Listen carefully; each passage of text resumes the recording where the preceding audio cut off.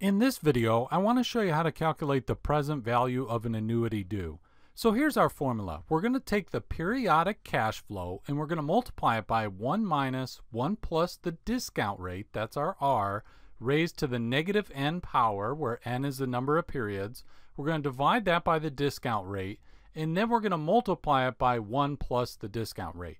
Now, if you take this component right here, you might notice that is the formula for the present value of an ordinary annuity. Okay, so all the present value of an annuity due, the only difference is we just multiply by 1 plus R. So we just take the present value of an ordinary annuity and then multiply by 1 plus R. So let me show you an example of how to use the formula. So let's say your company agrees to lease a piece of equipment for 3 years. Okay, so it's going to be a 3-year lease, and your company is going to make an annual payment of $10,000.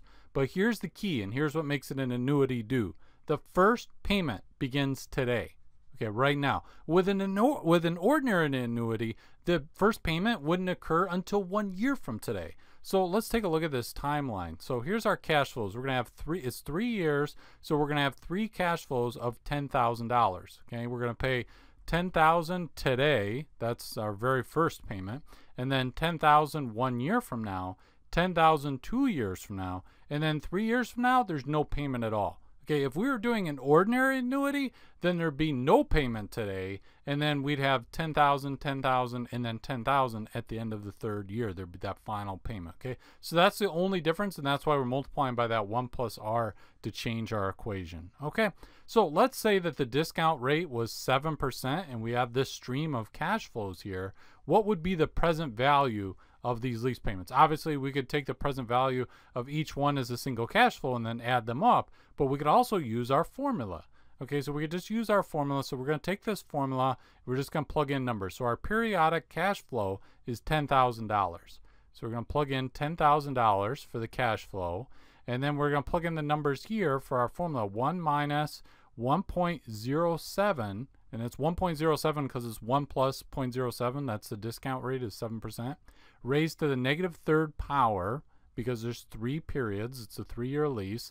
Divided by the discount rate, which is 0.07, times 1 plus R. So that's 1.07, 1 plus the discount rate. Okay, when you multiply this thing out right here, you get 2.624316 times 10,000 times 1.07. So I'm just going fast here because we're just doing math.